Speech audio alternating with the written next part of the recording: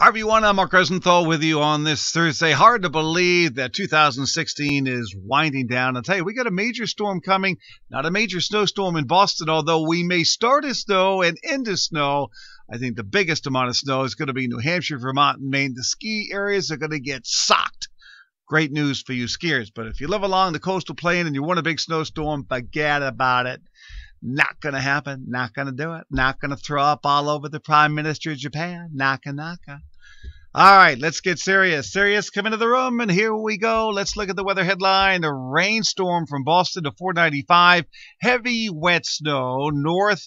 You know something, we should break this down because there is a winter storm warning in effect for northern and western Worcester County, and then a winter weather advisory in effect for eastern and southeastern Worcester County.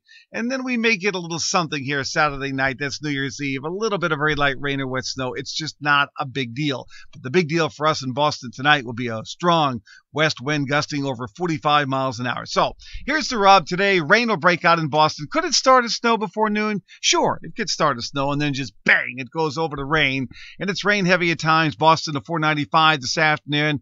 But once you get out to Worcester, west of the Berkshires, southern Vermont, New Hampshire, Maine, heavy wet snow, poor visibility, terrible driving. It'll be close to freezing there. Along the coast from Boston to Cape Cod, low and mid-40s with a gusty east and southeast wind. We don't snow in Boston with that, and certainly not with the water temperature in the middle of the upper 40s. And then, so here's the deal on that. Then overnight tonight, the storm ends. It could end as a brief period of snow in Boston. Temperatures fall back in the low 20s. Everything's going to freeze up. That's a problem. And the wind from the west could gust to 50 miles an hour. That's a problem. There could be scattered power outages. Now, I want to show you the European snowfall total. Look at Boston, barely on the edge of gray, which would be about a half inch to an inch. So you see maybe an inch or two once you get to 495. But Worcester County, eastern Worcester County, looks like something 2 to 4. The high ground of Worcester County, 6+, and then 6 to 12 southern New Hampshire. Look at this in the Lakes region of Maine. I'm sorry, the Lakes region of New Hampshire. Really, Mark? The Lakes region of New Hampshire, about 1.5 feet of snow into the western mountains of Maine. So skiing is going to be unbelievable this weekend. So let's look at your 5-day forecast. Goes like this. Behind the storm tomorrow, sun clouds, windy and cold, near freezing, teens at night. Saturday, a sunny start in the 30s, maybe a little light snow Saturday night.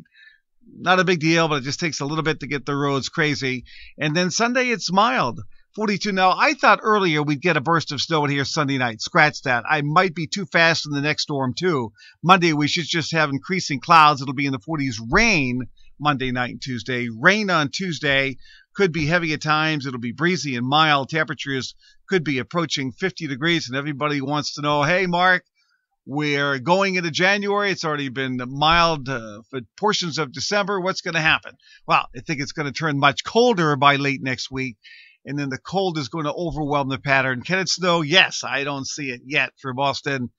I mean, if you're a snow lover like myself, you don't want to see one of these funky weather patterns. We could just go on and babble incoherently, but I'm not going to do that. I'll let you do that for me. Okay. That's my forecast. Thanks for checking in. Please stay tuned for updates. I'm Mark Rosenthal.